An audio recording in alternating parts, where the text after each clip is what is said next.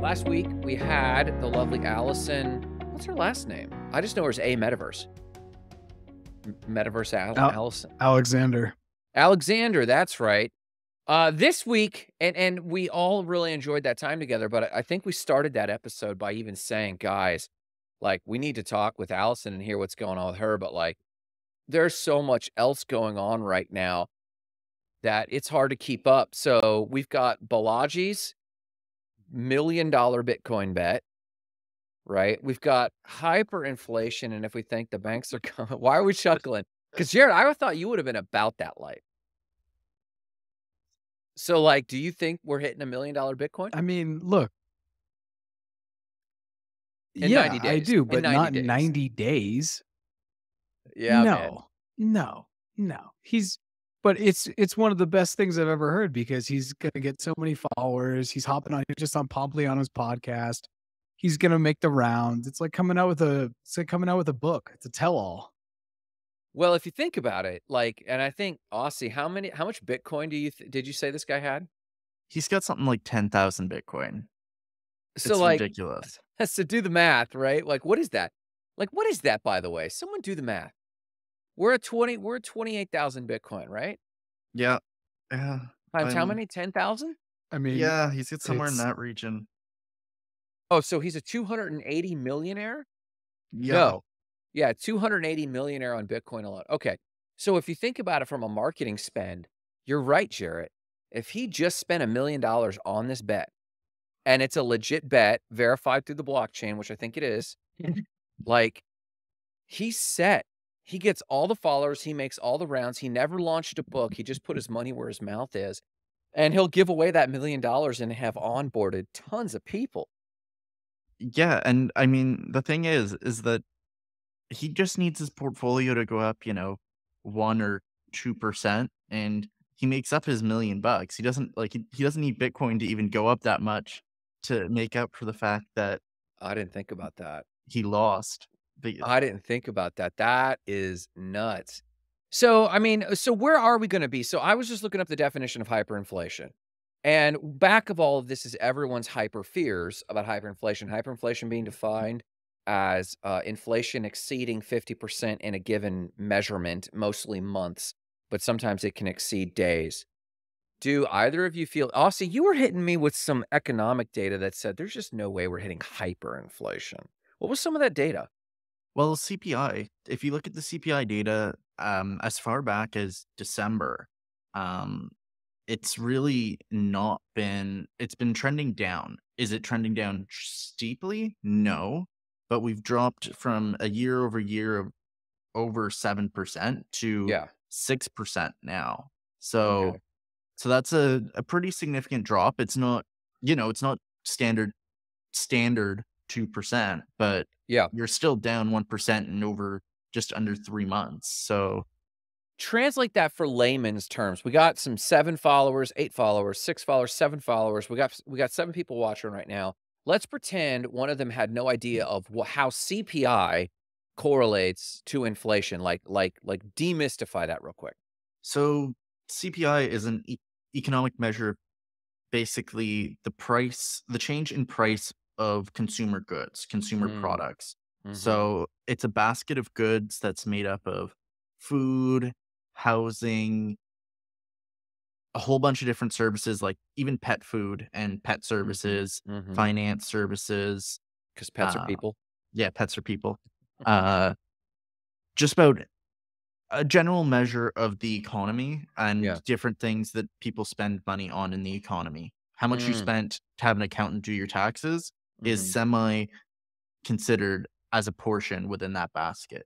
And all of those products and all of these services are all kind of put together and weighted within this measure called CPI. And it measures how much change there is in the price of these services month over month and year over year. And so, for example, if inflation goes up, CPI goes up. Yeah, and if CPI would be positive. Got it. And so CPI is trending. If CPI is trending down, then that means inflation might be staving off a little bit, right? Exactly. It's saying that from this time last year, overall, the price of the goods within this basket have Mhm. only gone up on average 6%. Got it. Got it. And so, okay, so hyperinflation doom scrolling is really bothering the crap out of me right now. Like, the fear mongering is nuts. What is legit in either of your opinions of the fear of the market? In your I mean, opinions. so if we think about it from a crypto perspective, I think the fear about how do I get fiat into crypto Yeah. if I'm a US citizen Yeah. and live in the US, that is a legitimate fear. Um, Mhm. Mhm. Moves that we've seen towards banks around crypto, Signature Bank, Silvergate, and Silicon Valley Bank have all shown, hey, bringing fiat in from the US into crypto, we don't like that. We're not about that life, apparently. Boom, our So, gal. hey, hey, What's up, Alison. Allison? Good to see ya. Hope everything's going well over there. So the onboarding is the fear in America. Now, you specify America, you're in Canada. Do you have access to onboarding sites, swaps that we don't? Like, can you get on Binance Global? I'm on Binance Global, but the one thing that I don't have access to in Canada, and I've actually had this discussion with Jarrett before, is I can't deposit, at least on Binance Global, because of the province that I live in. I can't deposit directly from my bank account. You can't actually do that from most Canadian banks. Interesting. Um, they basically block it. So And you're Jarrett, while Aussie's talking about this, Jarrett and Allison. Allison, if you're still lurking, I want to hear from the UK. What popular sites are you not allowed to access directly from the UK? And Jarrett, you're in Colombia. That would be very interesting to me. Go ahead, Aussie. You were talking about other access or other onboarding.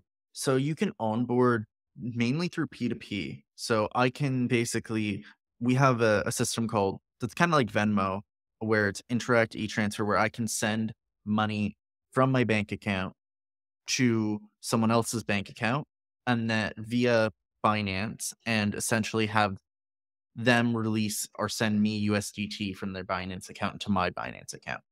So, and bunch of people make a bunch of money doing this. Basically, Yeah. the people who want to offboard their fiat, Yeah. their crypto, will sell to these guys for a discount, and then people buy it from them for a premium.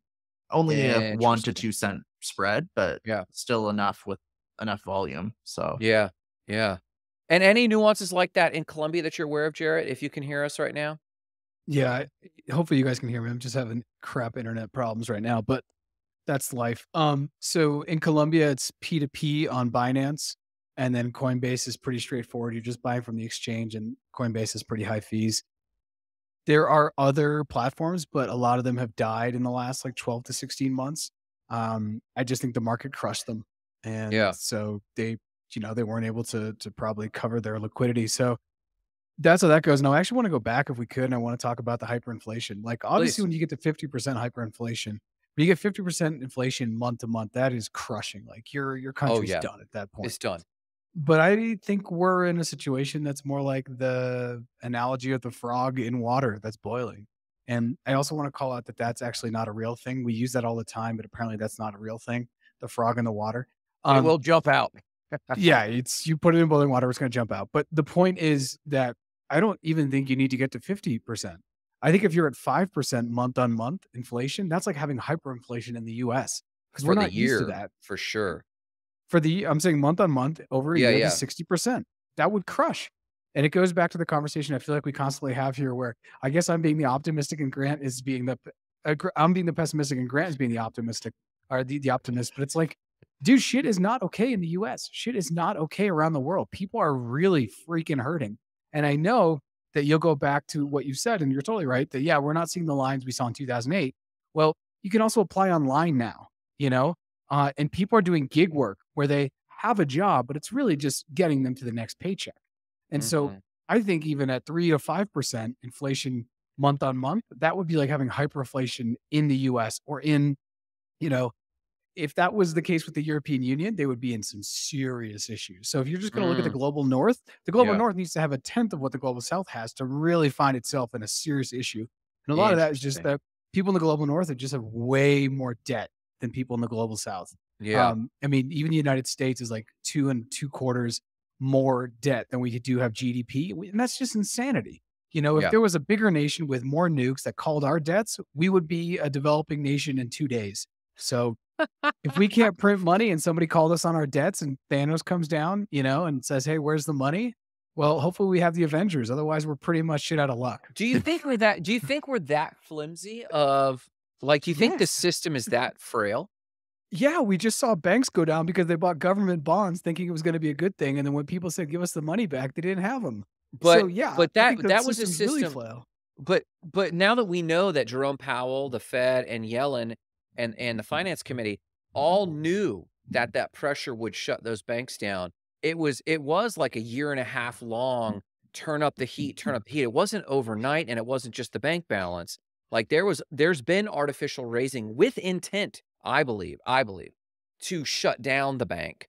And so to me, that shows a kind of a resilient system that the heat turns up. It was like, I think the numbers I saw, and correct me if I'm wrong in the public, please correct me if I'm wrong, but the numbers I saw was in December. They knew it as far back as December 2021. Who's And then they? I think Jerome Powell himself had it as one of the papers as a footnote in his report to Yellen and the Finance Committee. I'm butchering the titles of these committees, but that's where we're getting the information from, and they started reporting on that as far back as December 2021. Throughout 2022, they kept getting these footnote warnings of like, these banks, but we believe that it might be banks that are associated with cryptocurrency onboarding and on ramping that might be da da da da. And so my point though is about flimsy and frail versus not. I do believe society at large is held together by shoestring more than people realize, just decency. But in terms of like a resilience against an out of control Fed, in my opinion, um, it shows resilience to me. But you don't think so? What shows resilience? Can you call? I really want you to be specific about what you're The calling endurance resilient. of over a year and a quarter of resisting, not failing, resisting active Federal Reserve rate hike action against which basically had negative impacts on their portfolio, and holding out for over a year and a quarter against that action. Raise after Fed hike after Fed hike after Fed hike, and they still didn't collapse earlier. So if their portfolios this was mismanaged portfolios, well, wouldn't it have collapsed far earlier? And so that's a question I don't know. I'm not an economist. There's smarter people watching today. Um, but let's actually, if you don't mind, the impact we're talking about this because we're talking about the impact on crypto. And Alison, for those who are just now jumping in, she just mentions that she used to use Binance, but today had to find new resources. Binance will stop accepting the pound as of May. So this is an action by Binance, not the UK. No, it's spurred by an action in the UK. So this is something Interesting. several banks in the UK have basically said they're no longer working with Binance. Interesting. Or not allowing people to buy crypto with either their debit cards or credit cards. So the biggest banks, HSBC in the UK, made that Interesting. decision, and then they are discussing legislation of only allowing people to buy so much. I don't know if it's CBDCs or stable coins or put so much into crypto every month within the UK. Interesting. So that's been a discussion that's been going on. I don't have all the finesse details, but Yeah. So, well, Allison just gives you a thumbs up there. She says that's right.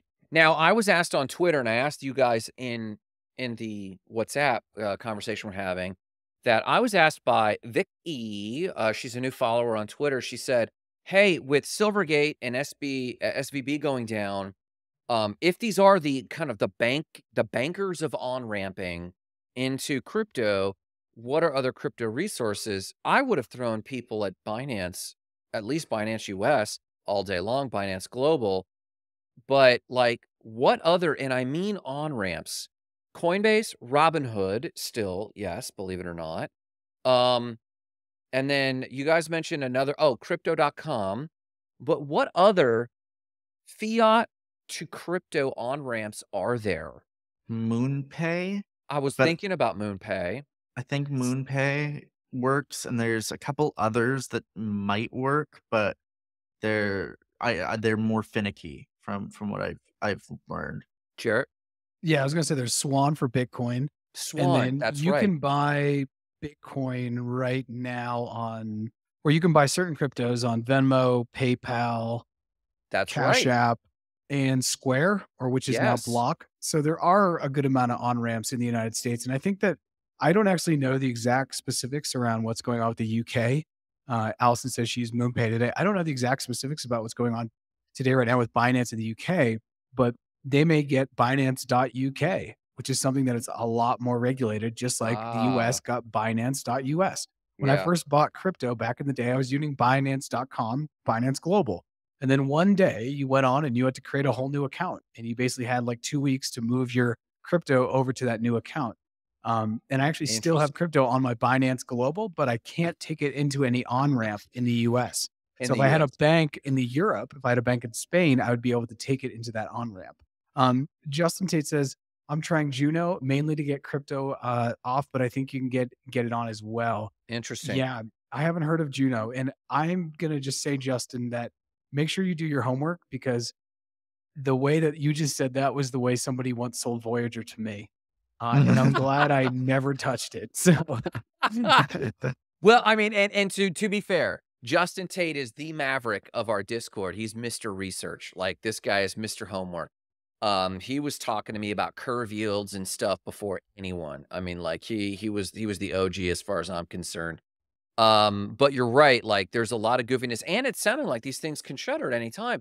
And, my response to this Twitter user was, listen, there's dozens of on-ramps, but, like, we literally only named about 5. And that's, if this were a business and I had 5 clients that represented all of my business, that is called a risky business in terms of being able to on-ramp and off-ramp. What services do you guys know? Let's say everyone acted right now, took up Balaji on his $1 million bet, got into Bitcoin, crazy inflation, maybe not hyperinflation kicks in, crazy inflation kicks in. They've got their Bitcoin, it mooned, so now they're sitting on way more money. Everyone else is brokies. Do you know services that are easy to use with a debit or credit card, where they could get their money off and pay for things? There is Spritz Finance is a new one where you can pay your bills via crypto. Interesting. So it takes 7-day settlement, so it isn't an instant with your credit card or your debit card payments, but you could potentially pay make your mortgage payments with crypto through Spritz Finance. Did I spell it wrong? Brits or Spritz? Spritz. SPRITZ Finance. I love Zed. Me too. I love it. It's so cute. It's such an affect of you UK Commonwealth colonies. That's so funny. Yeah. So Spritz Finance, that's a great resource to hear. And of course, I mean, Coinbase, you've got the debit card. Crypto.com, I believe, has a debit card. But like, these seem like they seem like if anyone's going to come, the lockdown is going to happen. It's going to happen with them because they're playing nice with the central government, They aren't. So something very interesting is Coinbase is talking about moving overseas Stop it. because of the regulatory uncertainty in the US. You can catch it there first. We covered it on Decentralized News yesterday. Okay, checking decentralized news from Aussie. Say shameless plug. Go for it. So you did cover it on the episode yesterday. Yeah. And it's very recent news, but they're talking about moving overseas because of the regulatory uncertainty. Interesting. What, Jarrett? What do you? I mean, Brian Armstrong can always move into SBF's old house in the Bahamas if he's down. So I'm sure it's empty. Yeah. Yeah. As with Epstein Island. So Justin Tate says, true, he uses Gemini and Binance.us. I forgot about Gemini. Gemini's still around. Gemini's another one, yeah. Gemini's still around. So we do have a good half dozen. And I do know the Winklevoss twins, who are the Gemini heads. They are not trying to necessarily assuage regulators. So they will hold out. Of the ones we've listed, and this is news to me about Coinbase, but of the ones we've listed, I feel like Gemini actually is the one that will hold out the longest in terms of keeping its doors open to U.S. Crypto traders. Maybe MoonPay. MoonPay seems kind of unbiased. Go ahead, Jared. Well, if Coinbase goes abroad, it doesn't mean that they're not going to be playing with the U.S. regulators. I think that they could still offer services, right? Or Yeah. you're saying if they go abroad, they wouldn't offer services. I mean, I just don't see how Coinbase is going to step away from the U.S. market with our middle class. I don't see how that works. So, Well, I mean, no, I agree. I'm saying when they step away from the U.S., most of these organizations, like I remember Gate.io, I think it was, it's a decent onboard. And at the time, I did have to use a VPN. I did have to do a KYC to get anything done. But there was a workaround that was kind of an obvious workaround. And they're kind of like, are you American? Whatever, make your deposits up to this amount and you're good. And then I would roll that money right into like for Cardano 88 into YoRoy or, you know, my Ledger Nano or something like that. So, what is so funny? I just laugh about your Ledger Nano because I just still think it's ridiculous that you carry that thing everywhere you go. It's right on my desk because the average person just won't even know what to do with it. Like It the looks like a average, USB key. it really does. The people won't know what to do with it. It'll even say, it says resilience by design. They will even look at it and be like, they won't look at it and think there's money, right? Like the average person look at my desk and they're like, okay, what here is money? That USB device, get out of here. You know? So are you guys worried at all? I mean, we're talking about this. Are you guys worried that this is actually the crypto apocalypse for us in terms of onboarding and offboarding? I think we're going to make good money, like honestly. But listen, they will know now. I seriously doubt the criminals breaking into my house in this neighborhood are scrolling through my YouTube and looking. Oh, you know what? If they know you live there and they know you're a YouTuber, they just might. They just might. Yeah. So are you guys worried about onboarding, offboarding, and regulation? Onboarding and offboarding in the US? Absolutely. I have no clue what's going to happen to you guys. And if you guys are going to be CBDC bound for the rest of your existence. You still think that that's imminent? I mean, it's not happening tomorrow. Is it happening 3 to 6 months? Absolutely. The Fed has been hiring developers to develop it. I just saw Jared's face and I had to listen again to what you said. You said 3 to 6 months we could have a CBDC? Yep, without a question. What are you talking about? The Fed's been hiring developers to build a CBDC. Like, there's been postings. You can see them. They're looking to hire, and they're hiring. Like, I'm thinking like legislation alone. The groundwork for legislation has to even be laid still, right? So 3 to 6 months is really, really fast, Aussie. You've got August. No one works on Capitol Hill if they can avoid it. That's true. That's going to be toward the end of your 3 to 6 months. DeSantis, I know. presidential candidate, has said he does not want the CBDC. Has he said that? Yes, he came out today. He's trying to ban it. He's trying to ban it in Florida. He came out and said that today. So I think 3 to 6 months is aggressive. I think in the next 24 months, you're definitely going to see some huge movement with it. I think it really depends who comes into the presidency. If it's DeSantis, he's obviously going to never let it happen. He's going to sign an executive order. So I really think 3 to 6 months is a very short timeline because just legislation alone, like there's a lot of things that are proposed and they get a lot of fanfare and they get a lot of headlines, but all of them are DOA. You know, they're dead on arrival. They're not going to go. The Congress is so tight and the Senate is so tight in the United States that like they like to just take pot shots at each other. And so even if something's really great for everyone, they're like, no, they put it up, so we hate it. And it's just gridlock. So I really don't think that's going to happen. I know that that's been a lot of the fear that they're going to start to control us and we're all going to be on CBDCs and, not crypto bros are going to get shut down. My wallet's going to get banned because I say the government's flimsy and the bank system's shit. Yeah. But I'm not really worried about it.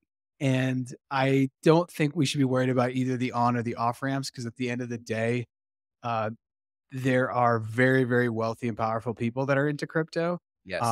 Fidelity is into it. The BlackRock is into stakes it. are Like high. they are not going to let this just go quietly. I don't know the amount of lobbyists that are currently in DC that do crypto, but it will be 3 to 5-fold in the next 24 months. This is not going anywhere. And if the United States steps out of crypto, we're basically stepping into the Stone Age. And there's enough people in Capitol Hill that understand that I don't think it's going to happen. So I think this is fear. This feels like another telenovela day where everyone gets their panties in a twist and excited. But like, let's zoom out and realize it's probably going to be okay. Yeah. Jared's panties are obviously in a twist right now. No, he's a deep twist. Yeah, exactly. To give you an idea, crypto spent $22 million on lobbying last year, which was a doubling from 2021. Who was this? Crypto companies. Oh, crypto at large. At large. So, yeah, I think, do we see 2 to 3-fold in the next year? Probably, and probably again continue to see that number double and double and double for the next 5 years, or for the next foreseeable time. But I do still see there's more and more willingness or interest in trying to narrow and control how that money gets on or gets off. I do see that increase, definitely. And so you mentioned Fidelity, Jarrett, and yes, they're into crypto, but it's all them controlling the crypto. It's not, you can't withdraw. Like Fidelity Crypto just rolled out like yesterday or 2 days ago. Really? Mm-hmm. Yeah. But it's all their control. It's not your keys. They're all centralized exchanges. They're not. Exactly. But it's a really good case study of a TradFi that's able to basically become a Coinbase. And because Fidelity is one of the most known companies, probably the world over in investments, they're going to be able to already have the ins to be able to talk with Washington and the lawmakers to be able to basically speak their language. I think when you have Brian Armstrong in front of Congress, it's different than having the CEO of Fidelity in front of Congress talking about these things. One is a crypto bro. The other one's a TradFi who's trying to be open to a new digital asset class. So I'm not, this just goes back to, I'm not worried about it. And I think it makes great headlines, but people shouldn't like really freak out about. What I think we should really talk about, and I don't think you guys weighed in on it, is because we're talking ridiculous timelines. Do you guys think it's possible that Bitcoin gets to $1 million in 90 days? Not 90 days, bro. Not 90 days. I mean, like, I have been massively impressed. And to the public watching, if you're watching, you probably are equally impressed at the bump from 16,000 to 28,000 that came. And I think the three of us can agree there was some correlation to a capital flight from TradFi and fear of what's going on in the market into at least hodling in the crypto space. And the reason I say hodling is if this were an actual market move, I think we would have blown through 30,000. Like when we know, the three of us know, and those watching who are familiar with crypto know that when there's a breakout in our space, like it is a nutso breakout. But this breakout, in my estimate, is actually kind of conservative. It's been impressive. People are like, "Oh, you guys look like geniuses." And it's like, "Well, it's been 2 weeks and it's gone from like 16, 17,000 to 28, but it's like hovering and any of us know, hey, we're cool. It's probably going to pull back and that's all good." To me, that's people moving money and sitting on it and like waiting to see when they're going to put it back into a stable TradFi, but they're not, they're probably staking. They're not like trading. It's not like high trading volume, if that makes sense. Now, Aussie could speak to this a little bit better. Go ahead, Aussie, because Aussie has trading bots and he pays attention to volume. Can you speak to volume? The volume has recently, so in the last, I'd say week or so, been ticking up. Volume for most of February was, for the second half of February into the first half of March, was crap. Absolute garbage. it was garbage through December, and then the new year started, and volume started to come back again. Um, we've seen spikes in volumes like here and there, but not. I wouldn't say to a point where we're talking like we were seeing in the last bull run. Yeah. Um, Yeah. we see spikes in volume here and there, Yeah. but not. It's not sustained higher volume. Like I can say, Yeah. like this week, since basically the banks collapsed, volume's about double. What, Jared? I just love that that's like a thing that Aussie says without A losing normal any sweat. sentence. Hey, since the banks collapsed. Yeah. Since the bank collapsed, the big bank collapse, we've essentially seen a doubling in volume, like an average volume, and then some spikes have gotten pretty significant, like much higher than that, but a doubling, getting close to almost tripling in some cases, in daily trading volume compared to a few weeks ago. Interesting. And I guess when we see a full bull run breakout, I feel like the volume on the ledger books is like significantly higher of the inflows and outflows. And to me, it feels like, just my intuition, just my humble opinion, to me, it feels like this was correlated to a capital flight, and that's okay, and it's proving its case. But the long-term hodlers are like, hey, it's going to do whatever. And it does, for me, it bolsters my confidence that, dude, it could pull back to 16. I don't even care. Like, in fact, if it does, I want to buy more because we're going to see more banking issues. We're going to see more inflation issues.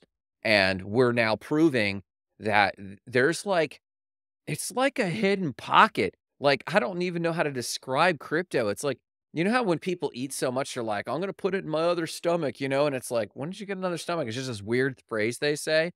We didn't, it's like having an extra wallet that they didn't have before that's kind of perceived to be untouchable by these government powers. So while it's unstable, let's just move it over here and let's let it sit, and then we'll move it back in. It's like another chess move that the average retail trader has, or the retail banking client has.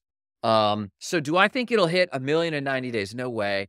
Could it rally and shock us? I think we could be shocked if inflation gets out of control if we approach the magic 40 number, right? That's a number that Jarrett and I are watching for our fund. I mean, it's just stuff we're kind of paying attention to, like, hey, this would be a great number if we could put money in a pile for people and let it hit that number, because that the expected return on a TradFi fund would barely scratch that, but we know, like, it could hit 40 without blinking if the market just turns right one day. Like, if it rains right in Africa and this thing happens over here, like, Bitcoin could just show up and be at 40, and we've done really well. So I think we could see some surprising numbers. I don't think we'll see 1,000,000, no way. I Go ahead, Aussie. I see the year closing around 40 to 50. I have a hard time saying 50. I think we close around 40 for the year. For the year, I'm seeing maybe that 30 number that you're talking about, maybe we hit that before the end of the day tomorrow when Yeah. JPOW speaks. But I've got a feeling the market's gonna maybe be shocked or disappointed when they hear him speak tomorrow. And Really? we're gonna see the market A pull half back. point. You're gonna see a half point. No, we're not gonna. I don't think we're gonna see a half point. I think a Okay. half point, that's not on the table. We'll see a quarter point, but the entire market The tone. is it. Everyone's expecting this month, last one. We're done. We're going to be talking about cutting rates as soon as June or July. That's what all the forecasters are saying on CME right now. Oh, so people are gonna get depressed because they're lasting another quarter at these rates, and they're not gonna start cutting now. So, okay, I see. Well, And so that's the expectation right now, is we're going to start cutting in June or July. And now interesting. I'm thinking he's going to say, maybe we're not done. I'm going to say maybe there's another quarter basis point. Maybe he doesn't firm and say, yeah, we're done. We're pausing. We broke the Interesting. banking system. We need to hit pause. And he's not going to hint that they're looking at cutting rates.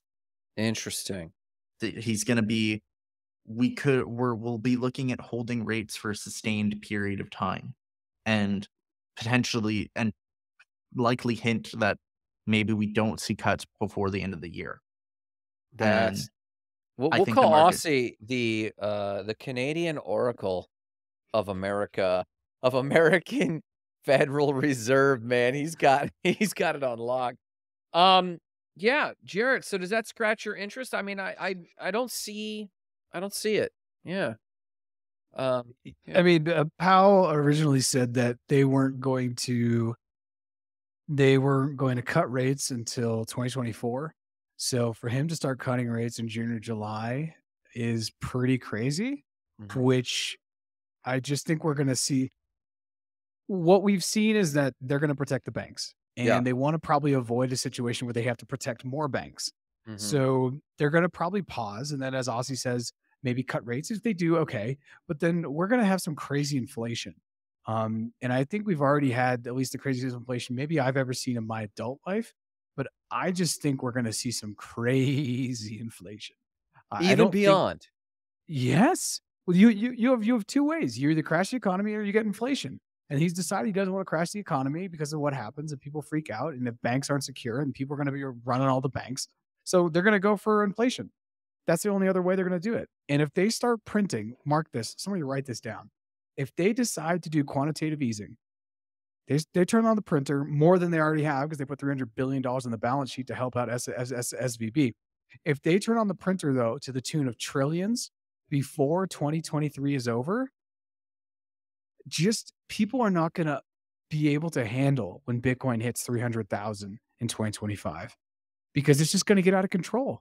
It's already out of control, right? The system is already broken. When you are stuck between inflation or the recession, you're already you have no good move, right? So I don't really know what's going to happen, but the system is definitely broke, and I think it's becoming more apparent to not just people like us that are looking at the market that are into crypto, into an alternative financial rail, but like so many people have talked to me over the last 2 weeks because they know that like I'll post about Bitcoin or post about the banks, and they have no idea.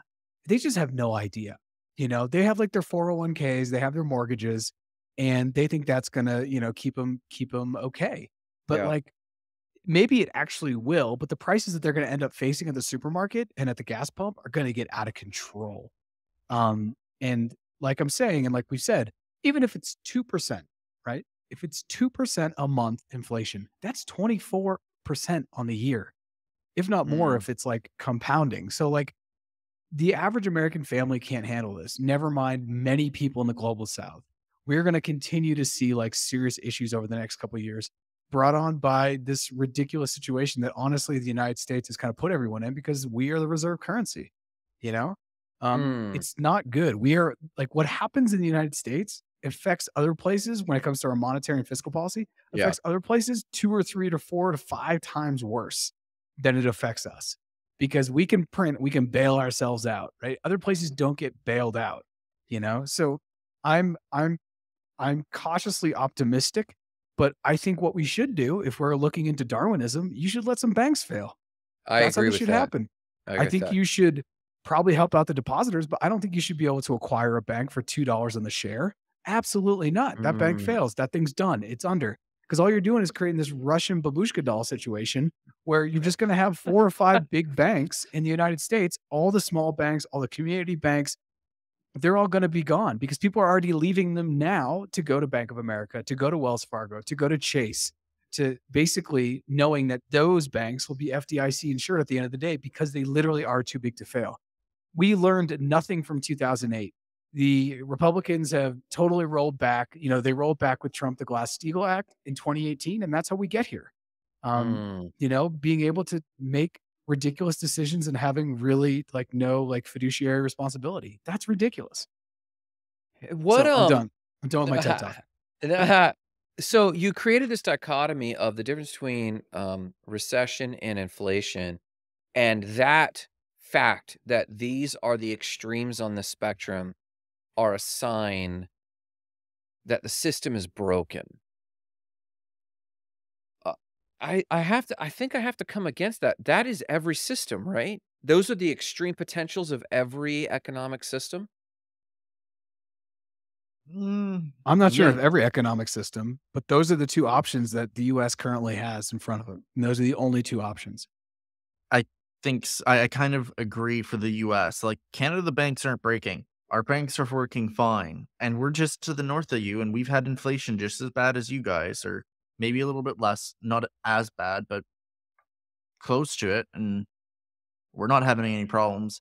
The economy in the US is on such a shoestring that either they keep hiking rates so that inflation comes down, and they keep breaking the system, like they've started breaking the banking system. Although Signature Bank, tinfoil hat, Signature Bank was fine.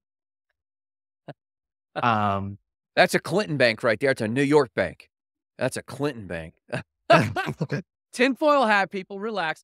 So Aussie, what do you think is the distinguishing factor, just in your microcosm, the difference between Canadian banks and American banks? What is the defining factor that you think is different that makes it, well, there's no banking crisis here? Well, I think there's banks are working to make a lot more money off money within the US. So there's in Canadian banks, I think there's the risk management is just a lot smaller. Like, there isn't as much leeway, I think, for decision making on banks, and we don't have as many small banks. We've got about 6 kind of big banks and a few smaller online banks.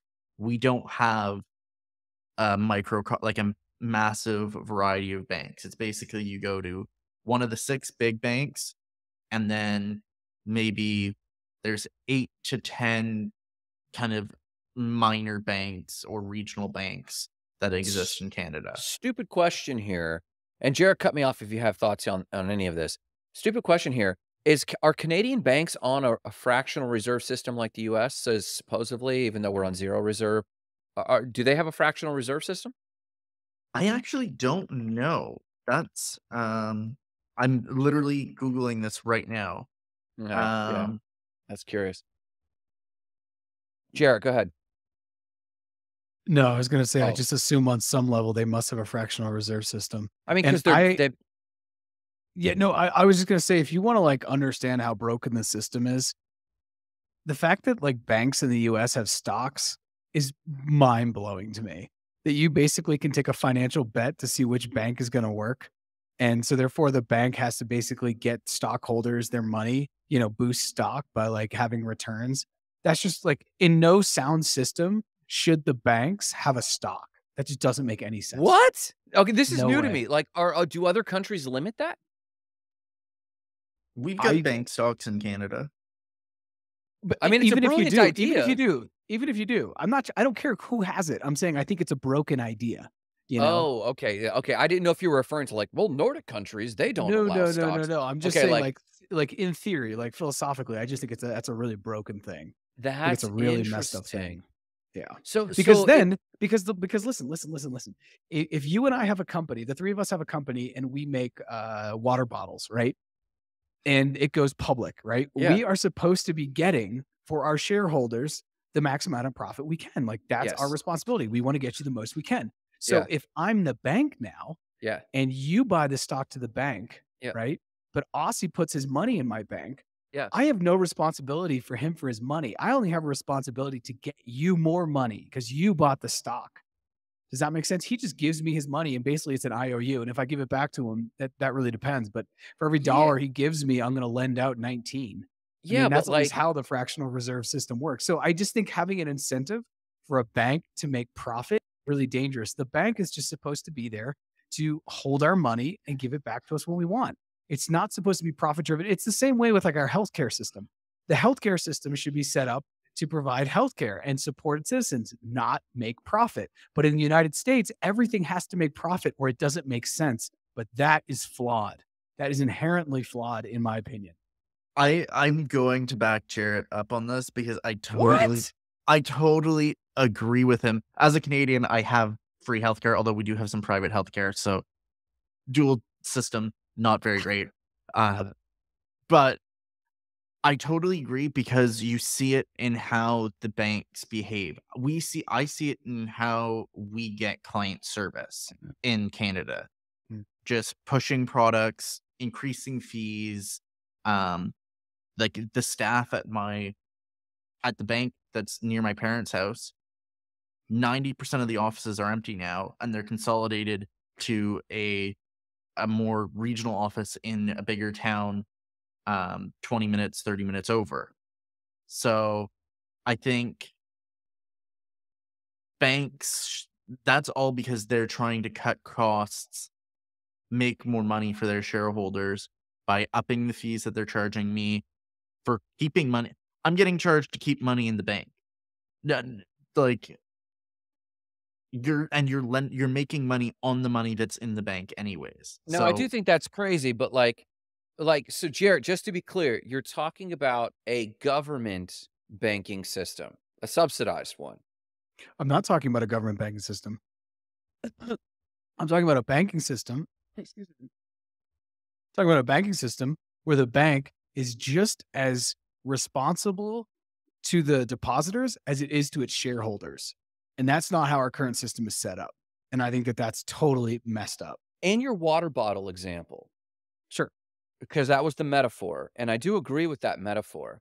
You have a stockholder, a shareholder, and you have a client buying a water bottle. In the bank, you have a shareholder and you have a client acquiring money and money vehicles, not just deposits, but also loans and financial things. And the impetus and the idea in the free market is that if I provide crappy enough service and crappy enough products that do not benefit that person, then they'll take their business elsewhere.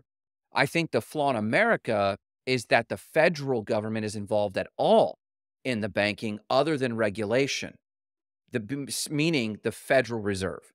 That I think that's a problem because the perception is that the bank is a government institution. And so we feel like we have to have it. I have to deposit my money here. I kind of need it. And it's like, well, no, you're not a necessary part of society, especially now that we have cryptocurrencies. But more importantly, like local banks, they usually have to fight tooth and nail to get deposits because I can't take my debit card all around the world. I have to have a Visa card. So I think the perception of the bank is what throws me off. Go ahead. So I have a small bank in Massachusetts. It maybe has 15 branches, maybe. And I have their debit card and I bring I think we lost Jared. platform, but I use that all around. The only way they can compete with big banks is they give me free ATM fees. So they basically reimburse all my ATM fees. I guess my problem is I just don't think, I agree with you. I don't think that, like, I think the government should let the banks that fail. I agree with that. Because then you're not going to go back to those banks. This is exactly what you're saying. In an open market, I'm going to say, okay, me as the depositor, I'm going to be like, why would I go to that restaurant? It made me sick.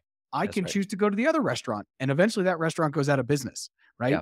The government doesn't come in and say, oh, Bob, we're here to help you out, right? Yeah. And so when you start to do that, and because we print the money, we inflate the balance sheet, and we're going to eventually, we're going to hit inflation that way. So I think, I don't know. I just go back to the idea. I think it's asinine that there are stocks in the bank, because then you're basically betting on which banks are going to make the most profit. And then those banks are there and they're incentivized to make more profit, not just like make a little bit of profit and make sure that we're keeping everyone's money safe. So if they come and get it, we can give it back to them or sell our gold or sell whatever assets we have on hand to make sure that there's not a bank run. Interesting. We have it's just like in the healthcare system in the US. The fact that there's like hospital administrators, right? You shouldn't be in a hospital unless you can do CPR and save someone's life. If you're not, then you're just hanging out. You're just a bro. And so like, I have serious problems with the way the US sets up its like entire structure to help people, because how people, if they're healthy physically and if they're financially healthy, those are two really important parts of people's lives, Interesting. And most people don't have these conversations and they're not thinking about this. They're just going to go put their money in a bank and they have no idea what's going on. They're like, no, don't worry. It's FDIC insured.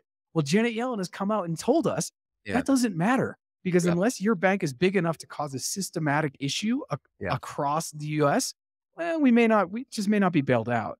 If your deposits exceed 250,000 is what he's saying. If your deposits exceed $250,000 or, you know, you've taken a loan out against your house or whatever it is. So either way, I do know that we want to end this a little bit earlier because Grant has some business to do this afternoon. So we're going to give him a little bit more time. Shady dealings. So with that, Aussie, I'm going to throw you any shout outs you have other than Jerome Powell, your boy. Yeah. my boy J Pow and my buddy Gary. I want to shout out Alison for coming and joining us last week. Yeah. And then I want to kind of give a shout out to Nick. So Nick Stobe, he's awesome. Really good, really smart guy. He tunes into all of our episodes. And so I want to give him a big shout out. Great. Shout out real quick to J333. We didn't get to your comment. We do agree. I do agree with this personally that the banks are only as strong as people that have faith in them. But thank you for your comment. Sorry we didn't get to it sooner. And shout out to the people who are educating themselves. I think, you know, Jarrett, you just made this point. The people don't know. And I am what I would probably call an OG constitutionalist, a strict constitutionalist. I do believe the Constitution should change. I do believe it should evolve. I do believe we can get rid of some old amendments and stuff like that. But I am a firm believer in the spirit of it. And the spirit of it was that we had an intelligent constituency. And too many of these systems are set up, paternalistically. And so I have a shout out for anyone who's got the chutzpah to maybe get into crypto because of many reasons. But what you're really doing is becoming a sovereign citizen on your finances because you have to learn about the responsibility of self-custody. So not just about crypto, but about financial freedom in general. So my shout out is for those who are going out of their way to have a greater understanding of financial stewardship, aka financial freedom. Jarrett. Yeah, shout out to Justin, Allison, and J333. I agree with your last comment here. The Fed knows the banks are not managing the risk properly or appropriately. They knew that the rate hikes would drive their bonds underwater. They did. They drove the rate hikes because they had to. Right, once again, it was either inflation or it was recession. So they went for the recession. They started to get a taste of that, and then they went back towards inflation, I think. So either way, shout out to everyone in the comments. We're here every Tuesday at 3:30 Eastern. Yeah. And you can find us on YouTube at Not Crypto Bros, on Twitter, and on LinkedIn. Reach out if you would like to guest or, I don't know, or if you know someone sharp. We got to talk to a super sharp person, Alison, last week. We're going to bring Brian Naughton in as soon as he's available. But if you know of someone super smart that can school us in the wise ways of being badassery in crypto, let us know. And thanks so much, everybody. Have a great afternoon. Peace.